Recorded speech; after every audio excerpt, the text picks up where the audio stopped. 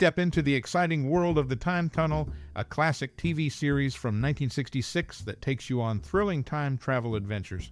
The show follows two scientists trapped in a mysterious time-traveling device. But here's the thing, there are plenty of interesting, surprising, and even emotional facts about the series that you might not know. So keep your eyes open for some surprising revelations as we explore its secrets. Now, let me ask you this, do you have a special memory associated with this TV series? Or has it influenced your life in a unique way? Share your personal stories with us in the comments below. As we uncover the layers of the Time Tunnel, get ready for a roller coaster of emotions and surprises. Your stories might just add another dimension to the memories linked to this timeless classic. So, what's your most memorable experience related to this series?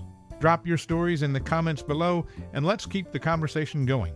Stay tuned for more insights into the Time Tunnel, where every episode is a journey through time.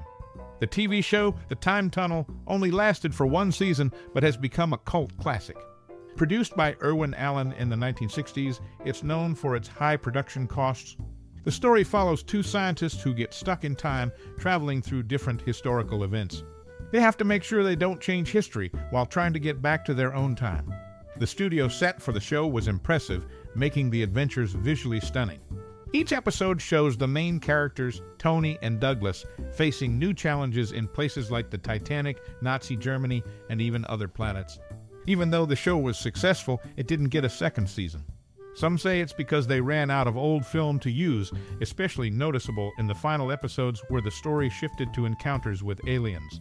Reviewers liked the show's idea, enjoying how it took them to different historical times while keeping things exciting. Even kids, like a 10-year-old reviewer mentioned, found it fun because of the mix of time travel and history. In short, the Time Tunnel shows Irwin Allen's vision and why 1960s science fiction TV still interests people. Its mix of adventure, history, and fiction keeps audiences entertained, even though it was only on TV for a short time. The Time Tunnel, a TV series from 1966, had a single season before cancellation, leaving Doug and Tony stranded without return. Robert Colbert revealed plans for future seasons where they would use the Time Tunnel weekly to fix historical wrongs. In May 2008, the series was still referenced in the scooter store commercials. The Time Tunnel is remembered for its brief but impactful run, leaving fans to wonder about the fate of its protagonists. Despite its short tenure, the series maintains a lasting presence in popular culture. The Time Tunnel, a TV series from the late 1960s, aired in 1966 and 1967, but depicted 1968 as the present for Project Tic-Toc. It showcased different time periods, including 1883 and 1978, for specific episodes like Crack of Doom and One Way to the Moon, respectively. Sadly, the lead actor passed away due to lung cancer at the Rehabilitation Center of Beverly Hills in Beverly Grove, L.A. His standout performance in Tender Mercies earned him the 14th spot on Premiere Magazine's list of 100 greatest performances of all time in 2006. He is remembered for his contributions to the show. The actor's notable work and impact continue to be recognized, even posthumously. The show was...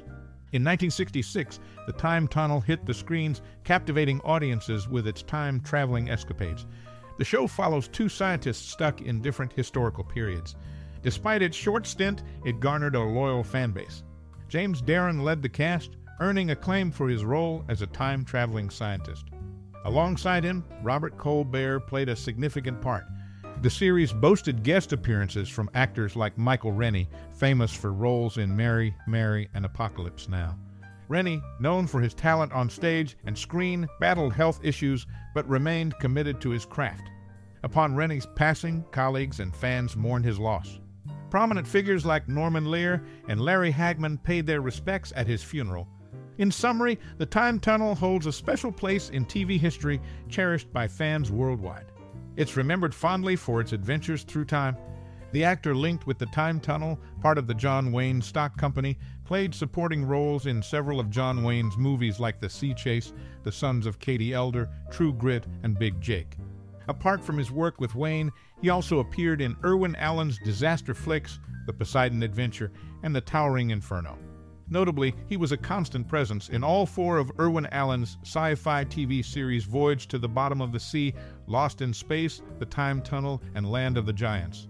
His involvement in these series showcased his versatility within the sci-fi genre.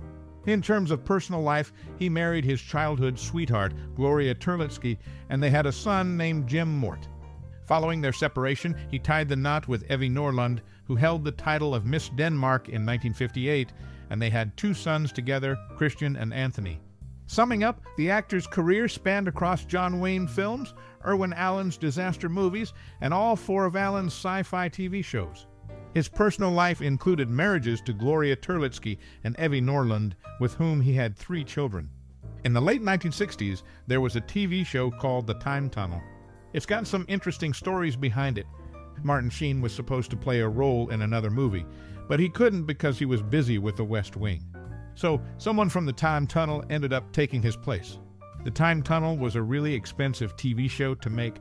They used a lot of money to build big sets at 20th Century Fox. Before The Time Tunnel, there was a similar story in an episode of another show called 12 O'Clock High. Some actors from The Time Tunnel were in that episode too. So, The Time Tunnel not only cost a lot to make, but also had its actors working on other things at the same time. It shows how connected the entertainment industry was back then.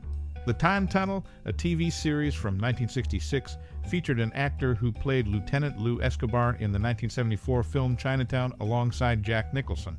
He later reprised his role in the 1990 sequel, The Two Jiggs, also directed and starring Nicholson. Props from the Time Tunnel were utilized in other popular shows like Lost in Space, Voyage to the Bottom of the Sea, Land of the Giants, and Batman. Notably, several individuals who worked on the film The Conqueror in 1956, including actors John Wayne, Susan Heywood, Agnes Moorehead, and Pedro Armendariz, passed away from cancer. Armendariz was the first to be diagnosed and chose suicide over facing the illness. The Time Tunnel, a TV series from 1966, featured actor Kevin O'Connor, known for his roles in 2 Sidney Poitier films, The Defiant Ones and For Love of Ivy. He later starred in the 1988 series In the Heat of the Night, based on the 1967 Poitier film. One notable thing about the show was how each episode ended with a cliffhanger, leaving viewers eager for the next part. Interestingly, the final episode ended in a way that connected back to the beginning, giving the whole series a unique structure. Kevin O'Connor, famous for playing Klaus, the jealous elephant trainer in The Greatest Show on Earth, is remembered for his role in The Time Tunnel.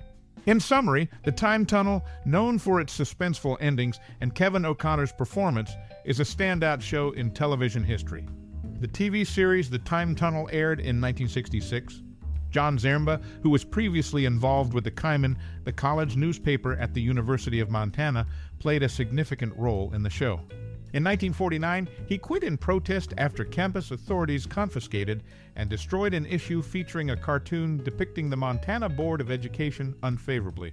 Before his TV career, Zaremba performed comedy in nightclubs in the late 1920s and appeared on Broadway in 1930.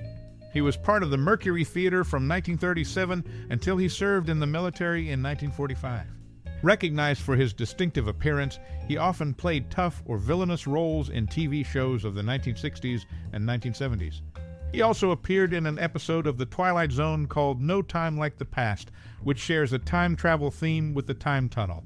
This connection suggests Zaremba's later involvement in the series. Overall, Zaremba's diverse background and experience added depth to the Time Tunnel, with his portrayal of characters enhancing the show. His earlier role in The Twilight Zone hinted at his connection to time travel themes, setting the stage for his involvement in the series.